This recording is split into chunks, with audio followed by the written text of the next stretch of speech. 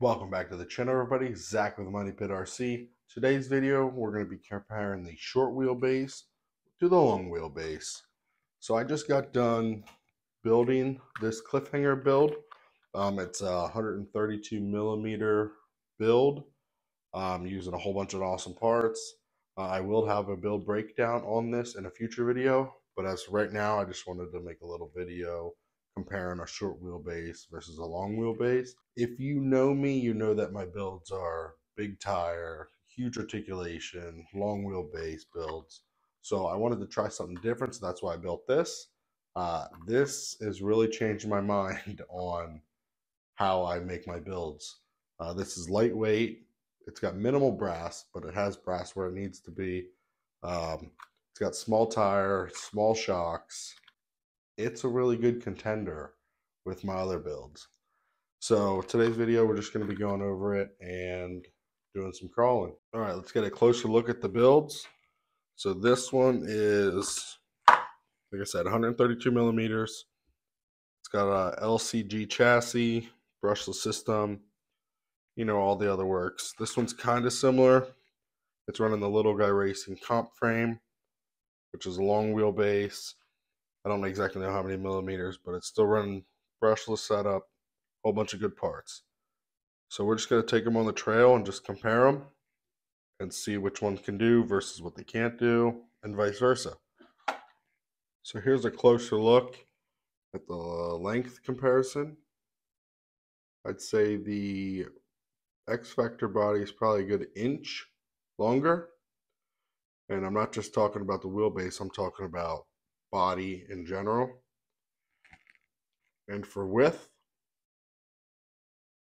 this one is still running stock axles. So that's the width comparison. Don't get me wrong, both these builds are amazing. So let me know in the comments which one of these you prefer and why.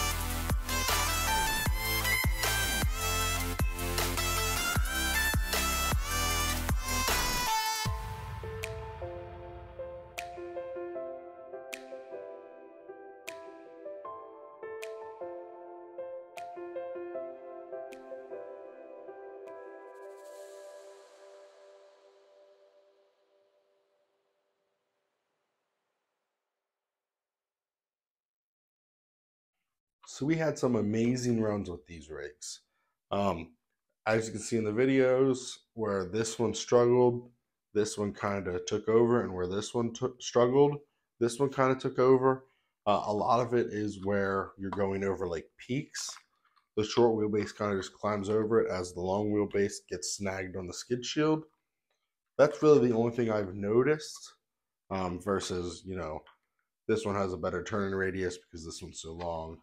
It's kind of self-explanatory, but I had a great time building these rigs, driving these rigs. This is no replacement for this one, clearly, if you know me, but I really do enjoy this. I can see where these come in handy a lot for like competitions and all that. So let me know in the comments below which one you prefer, and I'll catch you on the next video.